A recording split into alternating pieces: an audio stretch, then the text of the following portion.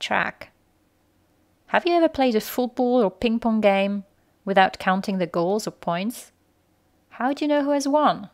Or driven a car without any dashboard? You don't know if you have gas left, what speed you are going, if the engine is okay. Nothing. Well, it's the same with money. If you don't know the problem, you can't find the solution. So note down everything. Our brain is not a computer. We tend to remember what we don't like and minimize what we like. We have trouble computing an accurate yearly picture of the little expenses done daily. What we remember is not accurate. It's not objective. So how can we take good decisions? To find the right solution, you need to know the problem. So note down everything, the ins and the outs. Use what works for you. Notebook, an app, keep the receipts, use a money software and a spreadsheet, whatever works best for you, but track. The second tool is the spending limit. Have you heard of needs and wants? Let's take a few examples.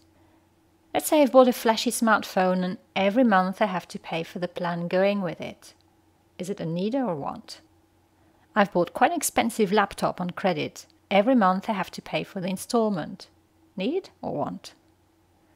Many things seem to fall in between.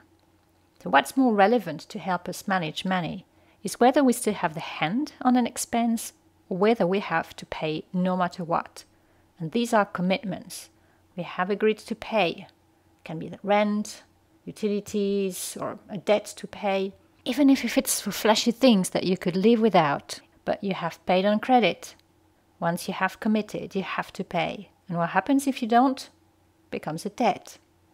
So it's not so much about needs and wants, which are subjective, and advertising, your friends or yourself can easily sweet talk you and turn wants into needs. But what's more important is to be clear on commitments. How much of your income you have promised to others. So, 1. Before taking any new commitment, any new debt, calculate how you will pay. Don't carry more than you can bear. Once you have committed, you have to make sure you keep enough money to pay for these commitments. Let's go through an example. Let's say you earn $1,600 and you've listed your commitments. You have the rent to pay, $800, utilities, $80, the phone, $40, and some commitments are only once a year, like the tax to pay. Let's say it's $600 per year. So divided by 12 months, that makes $50 per month. You have to set aside all these commitments. You have $630 left. Divided by 30 days, that's $21 a day. These $21 are what is left for you to live, to buy food, take transportation, etc. The expenses where you still can decide how much to spend. And what happens if you spend more than $21 a day? You can't pay your commitments. You're spending what you've promised to others. So the amount left after commitments is your spending limit. Most of us only remember one number, our salary, but that sets a wrong limit. It gives us the impression we can spend up to that level, while a big part of our income is already committed to others. So forget about your salary and only remember one number, your daily spending limit. The third tool to help you in the money game is your brain. Stop, think, decide.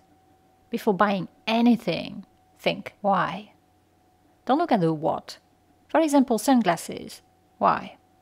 Is it to protect your eyes when it's sunny? Then fine. You can compare the different models and prices, see what you can afford. Or is it to look cool? What will these sunglasses bring to your life?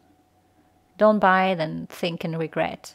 Do the other way around. Stop a minute, think, then decide.